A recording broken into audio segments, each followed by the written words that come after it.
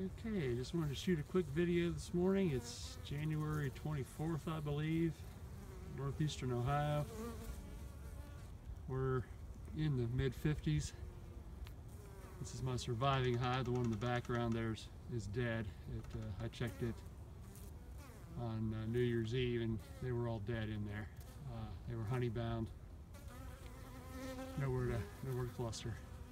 But this hive was one we backed out of a tree last fall, and it's thriving. They're out doing their cleansing flight today, and I'm hoping this hive carries on well into the summer.